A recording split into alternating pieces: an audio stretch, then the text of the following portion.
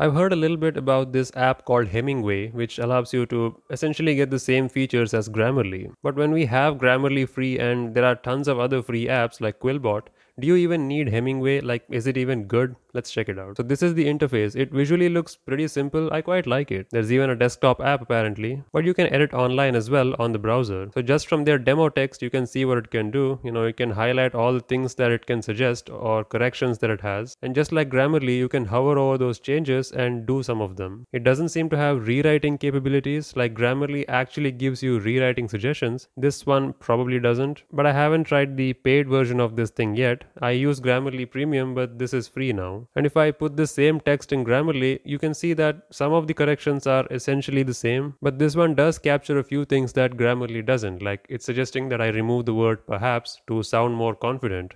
Grammarly does do that sometimes, but it's not always accurate and it's not always on spot. It's always wise to use more than one tools, refine it in one tool and put it in another tool to refine it even further. All these tools are great, but none of them are perfect, at least based on what I've seen so far. You can essentially achieve the same thing with Grammarly free, so there is no real point in exclusively using Hemingway.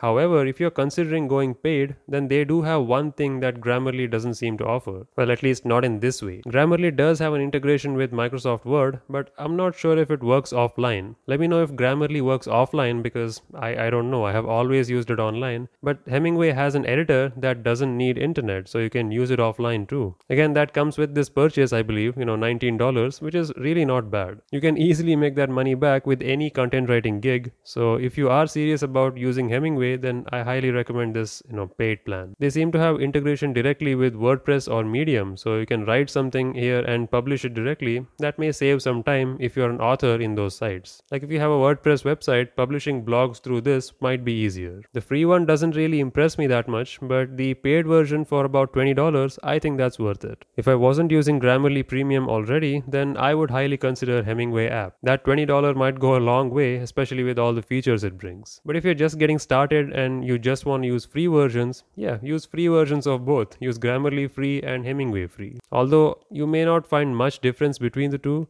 so yeah, Quillbot free will do a much better job than just using Hemingway and Grammarly. You may get similar results with both. But I feel Grammarly's UI is a little bit more interactive, so that might still be better. This one surely is more affordable though, so worth checking out.